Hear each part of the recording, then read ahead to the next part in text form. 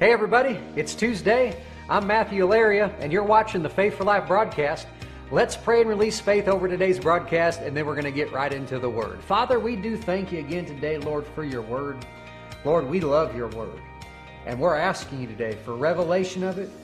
We're asking you today for grace and help to hear it, to receive it, to put it into practice, and to see it work in our lives, and we do thank you for it. In Jesus' name, amen. Now, all this week on the broadcast, we're doing a series of teachings entitled Seek First.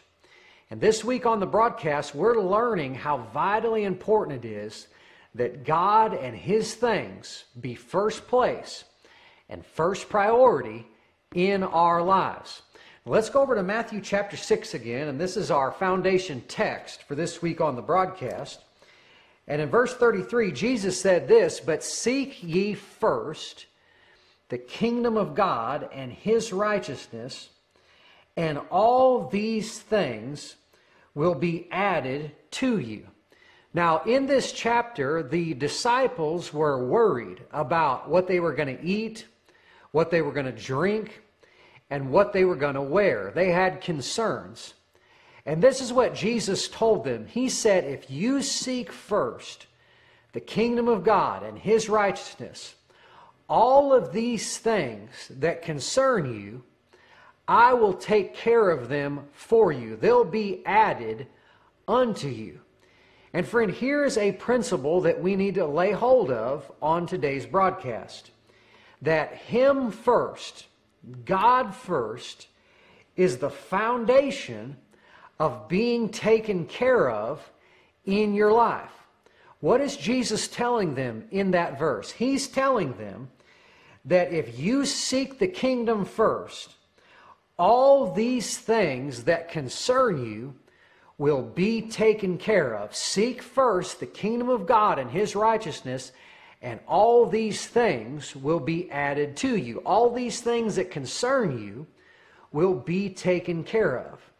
And so how are you gonna, and how are we gonna see to it that God is able to take care of things in our lives? The way that we do it is that we keep Him and His things first place and first priority. And then all the things that concern us, He will take care of. Now, what if you don't seek first the kingdom? What if God and His things are not first place and not first priority in your life? Will all those things be added to them anyway? The answer is no. Jesus said, seek first the kingdom of God and His righteousness, and all these things will be added to you. Well, if you don't seek first the kingdom of God and His righteousness, then all those things won't be added to you. All those things that concern you won't be taken care of. And so many things in people's lives are not being taken care of because God is not first. And friend, this is the root of so many problems that so many people are having, that God is not first place in their lives. He's not first priority in their lives. And many people are having a lot of problems because He is not first. This is the root to so many problems that so many people are having. God and His things are not first place, and they are not a priority in their lives. Now let's go over to Proverbs chapter 13, and I want to look at verse 13 there. And this verse will bring this out even more. Again, many problems that many people are having in their lives have their roots in the reality that God is not first place in their life. And you know, we actually invite problems into our lives when God and His things are not first.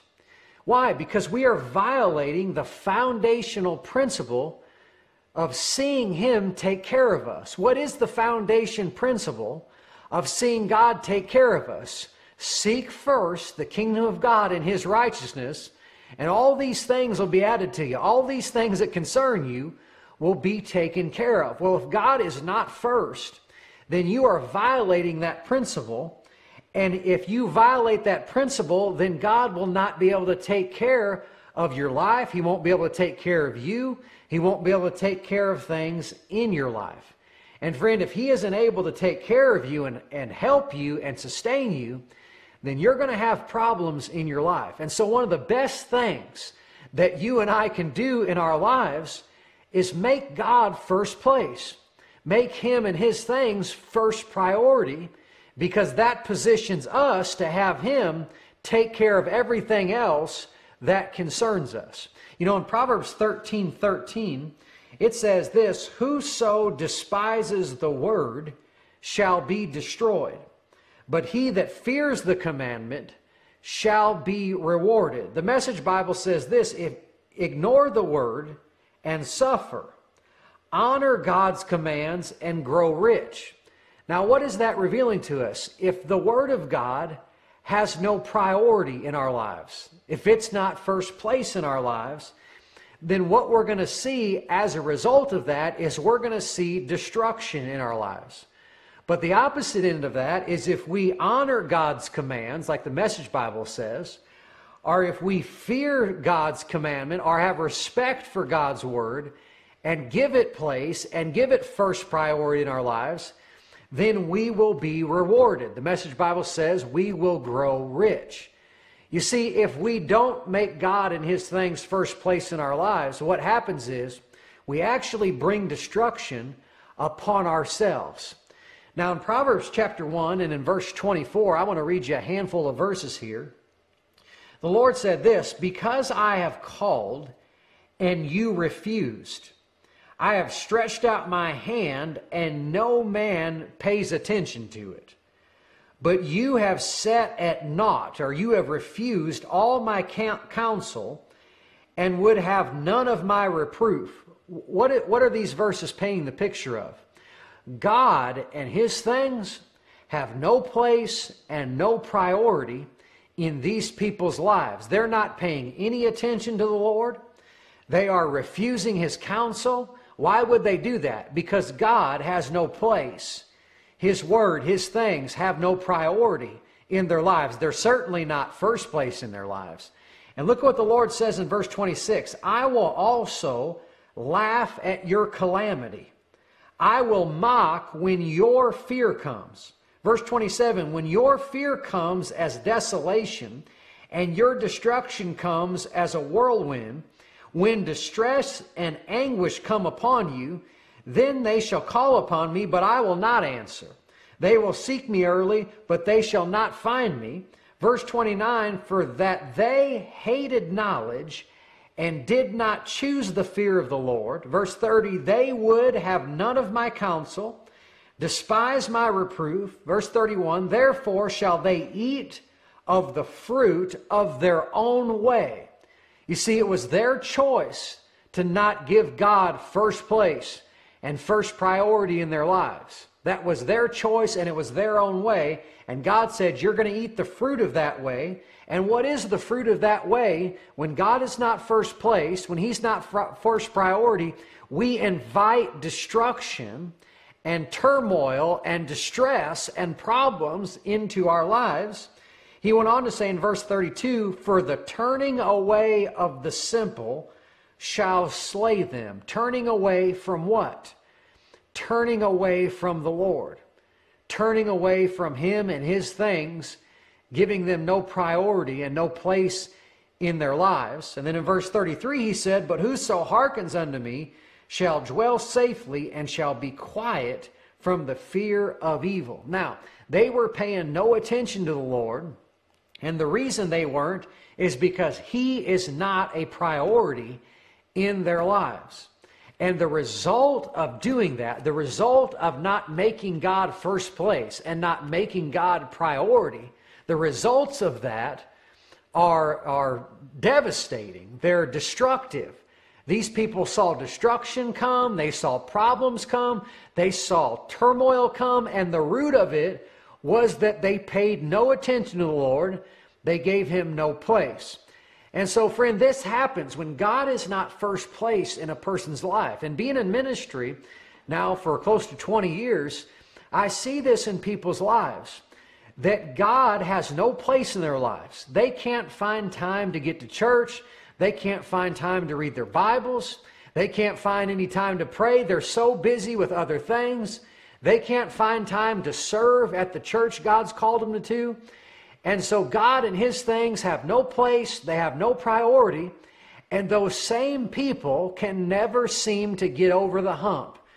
They seem to always have problems, always face daunting circumstances.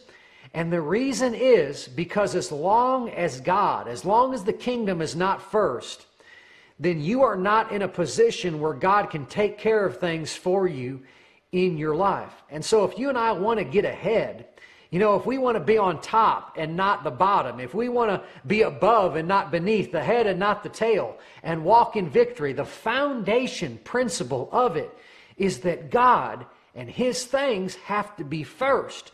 And here's the reality. If God and His things are first place in your life, there's going to be a lot of problems that you just avoid and never even see. Now, you're not going to avoid every problem or every challenge or attack, but there's a lot of them that you will avoid and miss out on by just making God first place in your life. And here's the reality. Anytime we go outside of the Word of God, we are going to have problems.